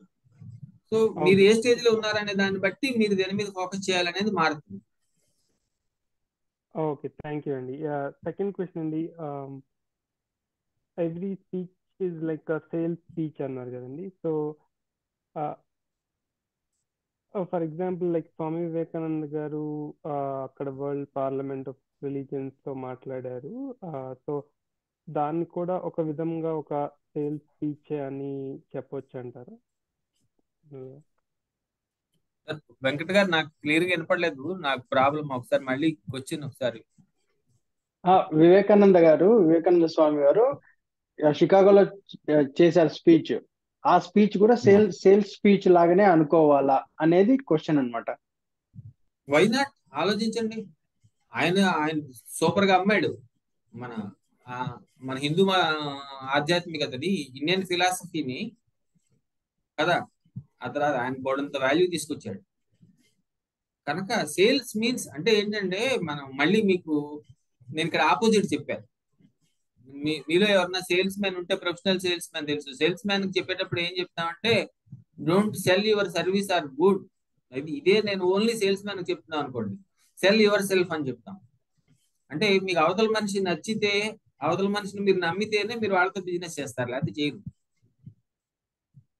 సో మీరు అవతల వాళ్ళతో బిజినెస్ చేయాలి అంటే, మీరు చూడండి, ఇప్పుడు మనం వెళ్తాం సూపర్ మార్కెట్ లోనో ఇంకో చోట, బయట స్ట్రీట్ హాకర్స్ దగ్గర అందరూ అమ్ముతుంటారు. ఎవడి మొహం మనకు నచ్చితే వాడి దగ్గరికి వెళ్తాం. తర్వాత ఎవడి మాట తీరు నచ్చితే అప్పుడు వాడి దగ్గర కొంటాం. All these things there, even they are selling the same goods, right? So sales man కి చెప్పేటప్పుడు దీని ఆపోజిట్ చెప్తాం. ఏమని? Cell your self, don't sell your service are good అని చెప్తాం. కనుక ఫైనల్లీ సేల్స్ అయినా ఇదే, ఉపన్యాసం అయినా అదే. Selling something, either selling yourself or selling your service or commodity, whatever it is. Thank you అండి, ఇప్పుడు క్లారిటీ వచ్చింది. థ్యాంక్ యూ అండి. అంటే సెల్లింగ్ అంటే నాట్ ఓన్లీ ఫర్ మనీ కదండి, అవతల ఇంట్రెస్ట్ క్యాప్చర్ చేయాలన్నా. ఇప్పుడు అట్లీస్ట్ ఇప్పుడు నేను మీతో మాట్లాడుతున్నాను, ఓ సుబ్బారావు దగ్గర సబ్జెక్ట్ ఉంది అని మిమ్మల్ని మీ ఇంప్రెషన్ క్యాచ్ చేయాలన్నా నేను అనుకున్నా, all this is selling, not only for money, right? Got it అండి. థ్యాంక్ యూ అండి. Any other questions, anyone? Okay, if you don't have any questions, then we will close up the session. Thank you, Andi Subbarao garu. Meer cheppinavani impressive speech. The language, the tools, the practice, dan tarvata like perfectionist, getting the proper attire, ideas, time given, curiosity, quotes and quotations, slogans, causes and effects, story and screenplay, everything from beginning to the ending. మీరు మొత్తం synopsis కళ్ళకు అదిన్నట్టు చెప్పారు. So thank you very much అండి for this session, and thank you for your time also. Early morning waking up and coming to the session. Thank you so much for educating us a new session, a new topic. Thank you అండి. Thank you అండి వాణి గారు. Thank you, Subbarao garu. Thank you. Thank you, everyone. Thank you. So may take leave అండి. Thank you, sir. Thank you very much. Thank you for your time. And I would like to thank NATS, Bapu garu, and Kavita garu, Sridhar garu, Sudhir garu, and Nalli madam, Vani garu, and also like ఇంకా మనకి చాలా మంది help చేస్తున్నారు, Abhishek, and then everyone like who is supporting us. Thank you for all your help, and especially Gampa sir, thank you very much. Thank you అండి. Thank you. Thank you. Yeah.